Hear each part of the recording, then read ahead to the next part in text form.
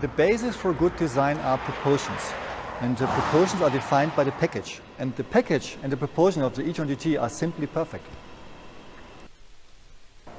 Now, honestly speaking, the biggest challenge has been to integrate the huge battery pack in the vehicle and to come up with an overall height which is less than an Audi S7. So with the e-tron GT we combine two worlds. Sportiness on the one hand, comfort on the other. This car offers space for 4 people. It's a 4-seater, 4 doors, and this is a modern interpretation of a classical Gran Turismo. So we combine extremely sporty proportion with the comfort of a 4-seater. I would say that the Audi e-tron GT is the new brand shaper for Audi. It's our highlight in our portfolio. And personally for me, I'm working for many years already as a professional designer. I did many cars with my team, but the e-tron GT is by far the most attractive car I designed in my career. The Audi e-tron GT embodies the next level in our design language.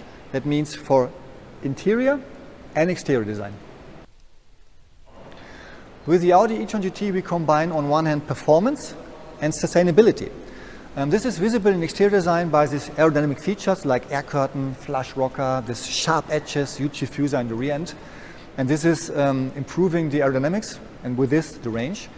In interior this is getting visible by the leather-free interior. For the first time we offer in the Audi e-tron GT a leather-free interior.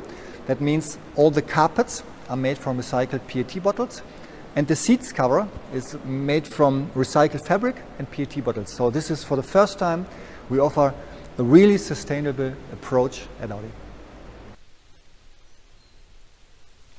The detail at the Audi e-tron GT which I like most is the rear quattro muscle. This huge, almost a half-meter muscle, which is shaped very dramatic. And this is my favorite detail. And it has been a big challenge to realize this in metal, a fender like this. The Audi e-tron GT offers 9 different exterior colors, which you combine with different leather colors, different stitching, and with fabrics, recycled fabrics. My favorite color for the Audi e-tron GT is tactical green, and this in combination with this recycled fabric. This visualizes our progressive and sustainable approach. Well, essentially it was very simple. We followed the principle form follows function, which means that in extremely interactive and close collaboration with our designers, we developed the surfaces of the vehicle so that they have an aerodynamic function but also an aesthetic function. We achieved this result in 2 ways. First, we ensured that the basic shape of the vehicle is such that a minimum amount of lift is generated. The second major feature is that we have 3 different active aerodynamics measures which allow us to calibrate the lift balance of the vehicle depending on the driving configuration.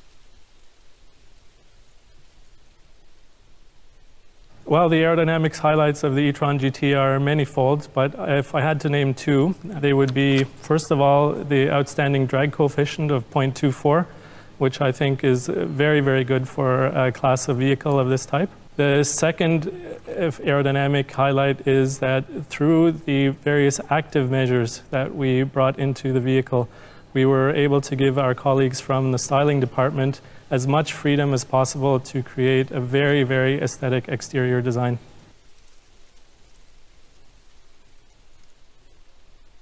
It's very, very true that teamwork is essential when doing aerodynamics development. It's basically what we do every day. And a nice anecdote that I have is that when we were doing the aerodynamics optimization of the rear surface of the e-tron GT, we had the head of our lighting design department, Cesar Montada, in the wind tunnel with us doing the optimization simultaneously together with the aerodynamicist.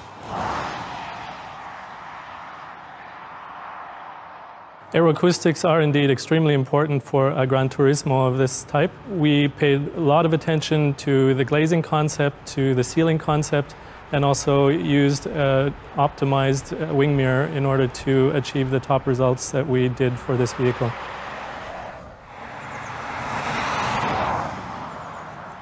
Even though I'm an engineer, finishing a vehicle project like this is in fact an emotional moment. What's particularly impressive for me is that we were able to achieve an outstanding drag coefficient in combination with a beautiful exterior design. And that's really something very, very important.